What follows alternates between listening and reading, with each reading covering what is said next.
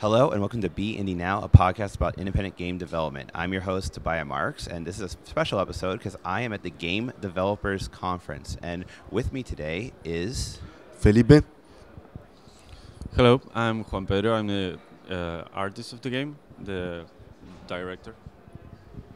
I am Álvaro. I'm the sound designer and composer. Hi, I'm Sebastian, and I'm the 3D artist and animator of the game. Excellent. So what's the name of your company, first off? Well, the name of our company is Pomelo Games. Cool. We are an indie game dev studio from Uruguay. So tell me about the game. What's the name of it, first off? Well, the game is called Bullet Boy. Mm-hmm. It's about a kid that lives in a place where people move. They move by launching themselves through cannons. Mm-hmm. So kind of like that Donkey Kong style mechanic. Exactly. Yeah. It's an action game based on the premise that we are using only one button just to launch the cannons. Mm-hmm. It is based on the Donkey Kong barrel mechanics. And you're in fully 3D, too. Yeah, it's actually a 2D game, but with 3D graphics. It only moves. 2D gameplay in a 3D world. Exactly, it's a platform. It's kind of a side scroller. Yeah. So how long have you been working on it? We've been working on it for a year now. We started on March last year with the first prototype, Mm-hmm. which was just a bunch of cubes moving around and shooting a triangle. Is this the first game of your company? It's actually our second game. Our first game was a Facebook trivia game, Mm-hmm. but we didn't promote it that much because it was a very small game. This is our first big game. All right, let's step back a bit. How did you guys all meet, first off? Well, actually, the developers had his company before we appeared. The artist appeared. Mm-hmm. Is that right? Yeah. And so then we, I don't know, but can somebody else? Yeah. talk? All right. We were four programmers that decided to create a company Mm-hmm. because we were all fed up with our jobs. We all met at college, Mm-hmm. so we said, all right, let's screw it. Let's just build our own company. Excellent reason to Yeah. get together. So we started making web development because that was what we were used to. That's what we were trained for in Mm-hmm. on our different jobs. But then we got fed up with it, and we loved video games. So we said we thought, all right, let's make video games. And then we started meeting the other guys. We started hiring the other guys, which are the artists, which are friends of us. I mean, that we know that we love their work, so we just hire them. Are you like getting funding, trying to go for the full company thing? Are you just offering, revenue share percentage? Are you doing the partnership deal? Sorry. So are you like finding people to partner up with, or did you start hiring people? No, we're hiring. We have four partners, Yeah. like the programmers, and then we are hiring people. How are you guys funding yourselves? Are you just bootstrapping it, or are you getting any investors? No, we're bootstrapping. We have two of the programmers still make web development. They are still working on the web development, Mm-hmm. and they can sustain the whole company. Cool. That sounds. I mean, that's the way to do it. Whatever way you can, and Exactly. not have to give up any ownership. Exactly. I'm not one of them. I mean, the other two guys that we owe everything to them, Mhm. to those two guys. So you started making prototypes. You made this Canon prototype back in March. And you're like, this is pretty cool. Let's start working on it for a year. Yeah, more or less like that. I mean, we were already defined, like we wanted to make video games, and we started to think of many ideas.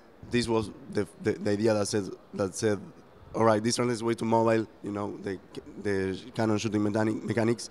So we started making that prototype. We showed it to people. People liked it. I mean, they played it.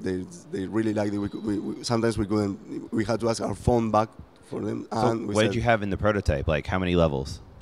We only had one level. It was just. What did you have it in 2D or was it 3D back then as well? It was 3D, but without with the pretty basic. It was cubes and triangles. With all that, then we started making our first the main character, and we changed it and the first cannons, and well, that added Yeah, up. I just played the game, and it's looking really, really polished. It definitely shows how much work you guys have put into it. Yeah, that's all of them. You know, the artists. Yeah, so let's talk about the art for a second. Like, All it right. has very kind of a cell-shaded art style, which I like a lot. Like, why did you decide to go for that? How we decided that? I don't remember exactly. We made quite a lot of experiments in the process. At first, Juan Pedro experimented a lot with the different palettes, with the different the colors we were going to use, and we were changing them a little bit together with the programmers, because we are making it in Unity, but we are using custom shaders that they programmed together with us, so we could get like that look that we weren't looking for it at first, but we found that it worked very well with the world that we were creating. Mm-hmm. So Were you inspired by like certain animations or cartoons? Like, I know I look at, every time I see cell shaded, I always think of like those old Cartoon Network stuff, but I don't know what kind of stuff you guys were watching in Europe. And I don't think so, because we have not been watching that kind of cartoons for a while. So I think that it's more based in the experience we had making our pieces of art before, you know. Mm-hmm. I worked in animations in advertising and other projects, and Juan Pedro is always drawing and making different kinds of, I don't know, experiments with it. How long would you say it's taken you to do the art in the game? Out of that year, is it like you've been working on it the whole year, or you'd say you got it done in about the 6-month range, or? No, almost all the time we are working. Yeah, almost since day one. How much has it changed in that year process? Have you ever like scrapped it and started over, or has it been kind of just a steady move towards a goal? I think it was a steady move, because anything that we change, it's like one step further from what we had achieved in the look that we were getting, and we never had like something that we didn't like and we had to erase it and start again. We like always tweaking it a little. Always iterating on it, making better, Yeah. one step at a time. What about design? Has the design of the game changed since that initial prototype, or was that really solid from day one? Now the design changed quite a bit actually, because we don't have that much experience designing games. We are mostly programmers and players. You know, we are all players, but we learn a lot about game design and the rules. For instance, when we started making the game, we were like making it like what we liked, and extremely hard game that we liked, and when we showed it to people, it was like unplayable. Mm-hmm. And a lot of stuff like, Yeah, it's really easy to like design a game that's way too hard, because you as the designers have played it so often. You're like, this is too easy.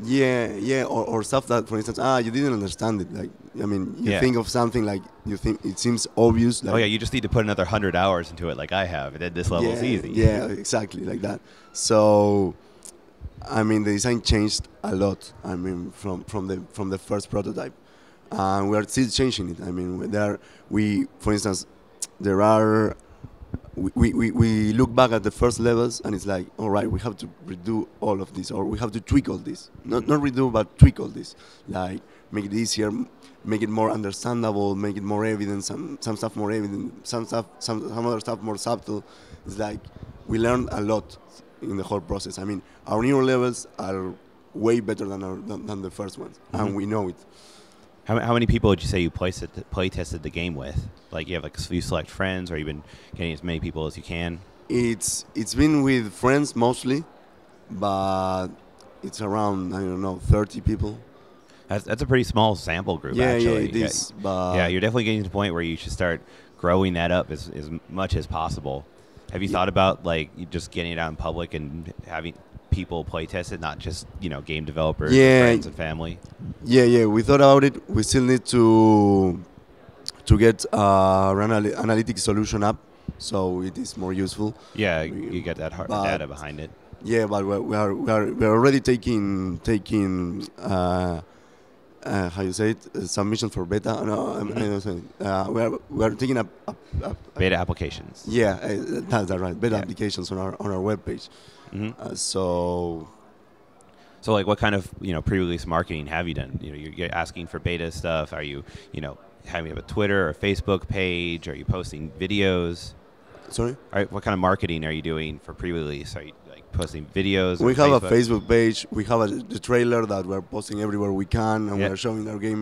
We're trying to show our game on every forum and community. Like we still haven't hit everything, but because we are not the marketing type of guys. We are Yeah. programmers and artists. It's not Yeah. like we don't have any business guy in Yeah, it's something to learn, right? You spend all this time learning one skill, and you're like, oh wait, now I got to learn design. I got to learn how to do monetization, Yeah, marketing. Now I exactly. got to do marketing. Exactly. Yeah. Coming here to GDC, for instance, and start to showing. I mean, I've never showed the game to people I don't know before. Now I'm just meeting strangers and saying, hey, play my game. Like, it's very new to me, everything. So have you guys been to GDC before, or is this your first one? No, it's our first time. That's amazing. Like I love GDC. It is so Yeah. great. I'm glad you guys got out here because it's just really, really inspiring to talk to the developers, and you find so much about your game, and everyone's willing to play test it. Everyone's willing to give you feedback. I know, like me personally, after like on Tuesday night, I was just so inspired. I went home, and even though it was like got home at like 11:30 p.m. I just worked for 3 hours on a prototype I've been playing with for a couple months because like I need to work on this game right now. I have Yeah. to strike when the iron's hot for Yeah, inspiration. Yeah, it pumps you up. Like, Yeah. Are you guys staying in San Francisco area long, or are you just here for the show? we're here until Saturday. We're here just for GDC. Pretty cool. And then we go back. Some of us are going back to our country. Mm-hmm. Others are going. I'm going personally to LA. Others are going to Miami. It's like we're Cool. Yeah, make your most out of the trip here. what? Make your most out of the trip here. You Yeah, guys of might as course. well. Just make the most of it. Yeah. So, what's game development like when you guys are from? Do you know other game developers, or is there a good community where you guys are from? In Uruguay, yeah, it's a great community. I mean, there are lots of game dev studios, like for instance, Ironhide Games, like Mhm. the guys from Kingdom Rush, Yeah. and Ballpit Monster, and others, Calio, and we are all a very tight community. That, for instance, we get together like once every month or every 2 months for Oh, a that's really barbecue. good. Yeah. Every game developer, and we came all together here. I mean, there are How other many guys. people usually meet up in that meeting? Like, It depends. Sometimes it depends on the availability. But for instance, there was one with 40 people. Mhm. Like, we are a small country, a 3 million people country. We are very small, but yeah. No, 40 is a good turnout actually. For an yeah, event. it was pretty good. So you guys are here. You're showing off the game. What's the next steps? What do you guys need to do next to get this out on the market and be number one? Well, first finish our game. Yeah. I mean, we are So what needs to be done to make it finished? well, just we already find the art and the gameplay. So we just need to make more levels. I Mhm. mean, we have 15 levels. We aim for 40 level launch, and after that, well, decide if self-publish or go with a publisher or look what to do. hmm So why are you considering a publisher? Well, because we are scared actually, because we don't know how to move ourselves on this market. We don't know what needs to be done. Every time we talk to someone, for instance, they mention something new like chart boosters or stuff Mhm. like, I don't know, ads and stuff like that. Yeah, that whole user acquisition space and everything. Yeah, getting featured Yeah. and stuff that. You got to watch for sharks in that space. I was talking to you before the show about that too. There's a lot of people out there who take money from you and be like, oh yeah, I'll be your marketing guy, and then they'll like write a press release, put us on a blog, send it to like 1,000 emails that go into 1,000 spam folders, and they're just walking away with your money. So it's really hard to like Yeah. know which advertising guys know what they're doing if you yourself aren't sure what to do, right? So it kind of comes down to having to take the time to study marketing and study how to get your name out there. Yeah, it's not easy for us because, as I said before, we are not the business kind of type. Mhm. So we have to balance the working on the game. Like, I'm the programmer, so I need to work on the game. But at the same time, I need to come here and talk to people and find out what to do. It's like it's harder than we expected, like Mhm. that part, but it's fun. So what have you learned so far at the show? Well, what we learned, we actually find out, we made a lot of contacts and we made a lot of people like that are interested in our game. Hmm. What we learned is that you have to ask to show your game to everyone. It doesn't matter who it is.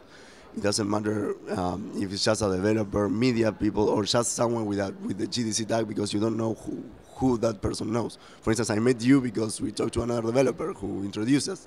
Yeah, exactly. I mean, the games industry is so small. Everybody knows everybody.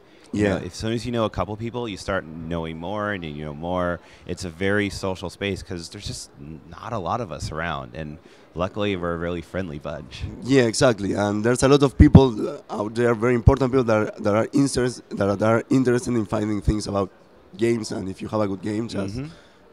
well, this is the best place to meet those people. So, what's your next steps to get more levels, get them done? Is it just a matter of all you guys are going to sit down with your tools and make more, or you need to find another level designer and hire somebody else? Like, what's your goal to get it done? No, it's just sitting down and make more stuff. It's like we have been working very well lately. I mean, we have a steady workflow, getting like Hmm. it was very, at the beginning it was some kind of slow, but now that we got the pace of it, we're getting good at it. Well, that's it. That's what we need. Have you developed any tools to help you make levels, help them lay them out, or are you just doing whatever within Unity? No, we make a lot of tools. Unity it's great for that. You know, it lets you modify its whole editor for that. So we make, for instance, just a small example. We all of our cannons have a trajectory. So when you put one, you can select, for instance, all right, put one coin every certain distance over this trajectory. Oh, that's very handy. So we don't have to manually put all of the coins. Have you thought about making a level editor within the game itself, or making those level tools available to the public? We actually did. It would be a great thing to do, but we have a performance issue. We will have a performance issue there. There are a lot. We are using a lot of tricks on each level. We are trying to reduce polygon counts. We're trying to reduce draw calls at every step of every level. We have a lot of polygons. We have a lot of art, and we take into consideration almost like every frame of the game. Yeah, and that kind of optimization is really hard. Yeah. We make a lot of stuff.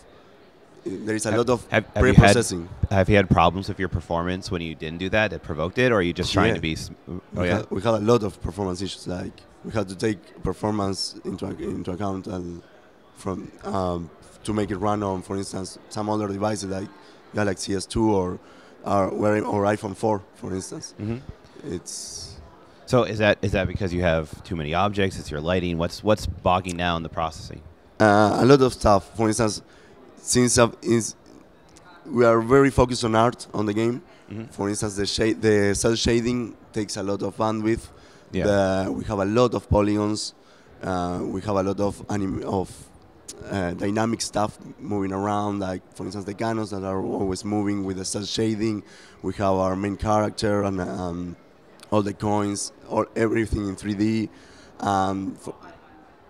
All of that like becomes a hole on the system.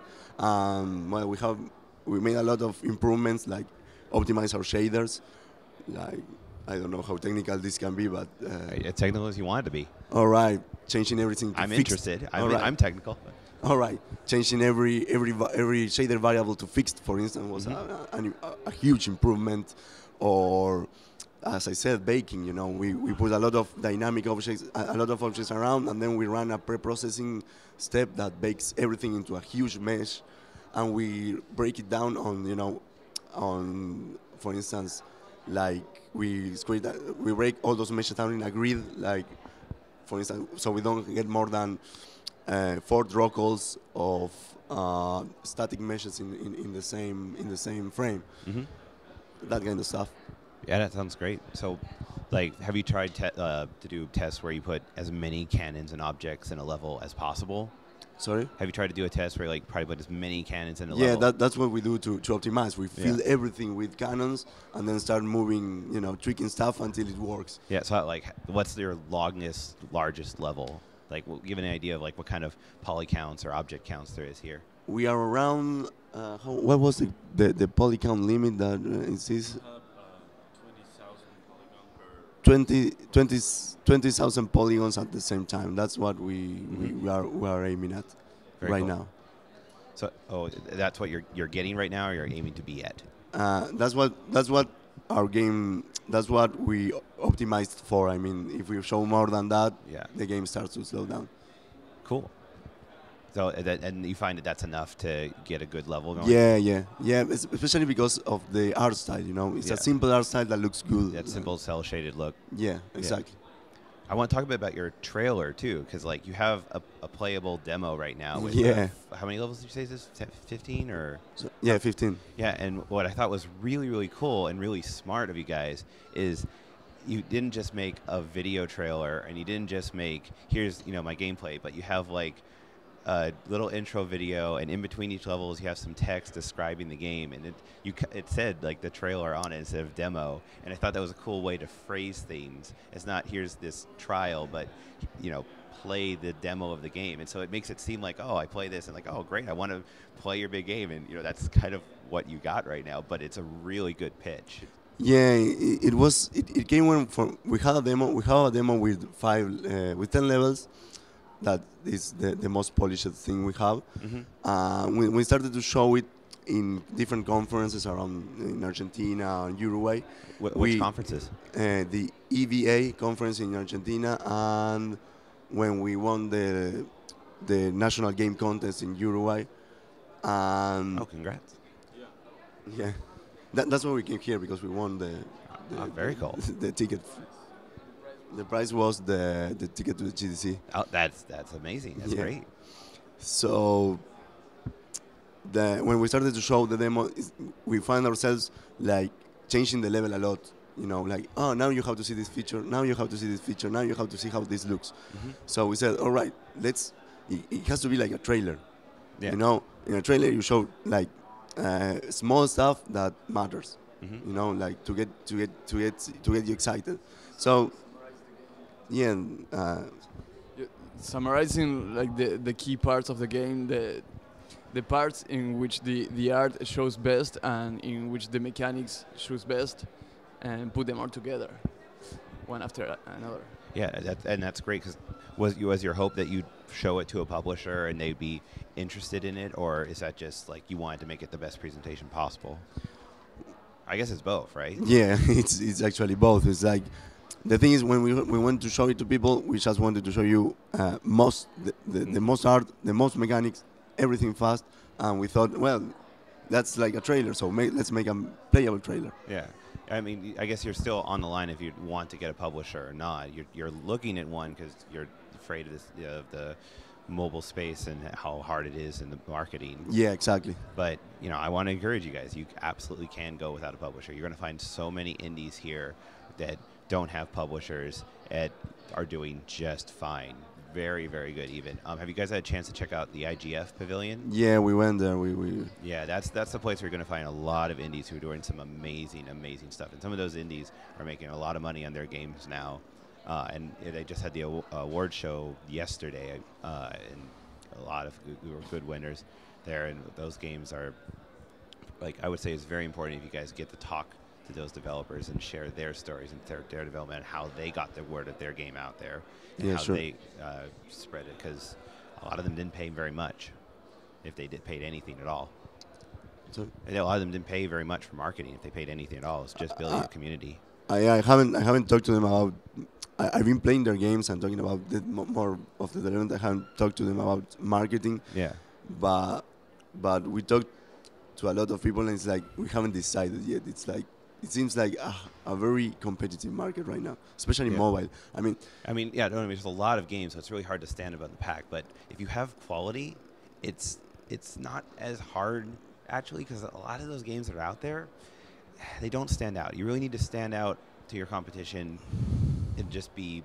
It's kind of hard to say, but you have to not make any mistakes at all. If you have a really great game, it's beautiful, and then you just don't post a lot on blogs or Twitter and get people to come to your game, or you have a description that is not as good as it could be, or you release on a awkward day like a Monday and you don't get a whole lot of downloads. If you every one of those little mistakes will be very, very effective in a negative way towards your success of your app. So the trick is the trick is to make no mistakes, but that doesn't mean that you have to get it perfect the first time around.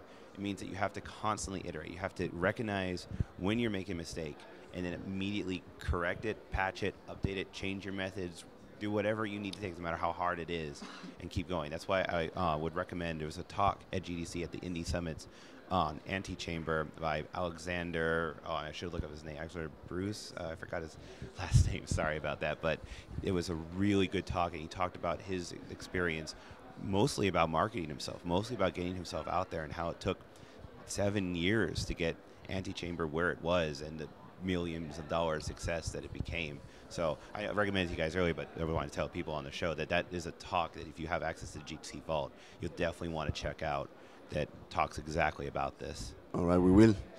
So thank you guys very, very much for sitting down to me. We're kind of awkwardly sitting on the hallway right now, talking about the game. But let's talk about something a bit more fun. Let's talk about games we've been playing lately, not just games making. Since I've been on the going to the show here, I've been commuting on the Caltrain, which means that I'm pulling out my DS a lot. And because there's so many game developers, I've been playing a lot of the Street Pass games again. There's that flower collecting one. I know it's kind of lame, where if you walk by people who also have a 3DS, you get the Street Pass tags, and you can fight armies in Warrior's Way, and it's a little shoot-up game. So I've been playing that a lot this week since I've been tagging hundreds of people. What about you guys? What kind of games have been inspiring you to play lately? Well, the latest two games I played were the Stanley Parable, which I found is That's great. a really fun one. Yeah, also, I had a discussion with Juan Pedro here, a long time discussion about games and toys, like simulations and games. I'm like the guy who's the more programmer kind of guy. Like, this is, if you can't win, you're not playing a game, And then he gave me, he gifted me the Stanley Parable for my birthday, and I'm impressed with it. And It's just so funny, I changed right? my mind. It reads my mind. It knows what I'm thinking. It's like, it's a great experience. Yeah, it shows how clever dialogue and good writing can really change an experience. Exactly, and I'm a huge fan of comedy, and I laughed my ass off with it. It's great. Also, I've been playing Outlast. Do you know the horror game? No, I haven't been playing. Well, it's a horror game made, I don't know which studio is it. It's a horror game. It's an indie horror game made in the Unreal Engine, so it looks very AAA kind of, but it is. I love horror games, and I love to get to be scared. And this game is great. It's like you don't shoot anyone, you just run away. An amnesia kind of. That sounds like my cup of tea. What was it called again? Outlast. I will be looking it up later. All right, it's like an amnesia kind of game, the last and it really you're always looking with a camera in a constrained environment. You just don't you don't know what lies around you, what is, and it's great atmosphere. It's a very scary game. I love it. Sounds cool. All right. What about you guys? What have you been playing lately? Well, the last game I played that I was really amazed about was The Swapper. Mm-hmm. Do you heard about that? No, I haven't played that one The either. Swapper is a science fiction game where you're a guy, you're in an empty ship, and you have this weapon. You found this weapon that makes a copy of yourself, and you can make that copy in one place and just teletransport yourself to that copy, and you can do that like 4 times.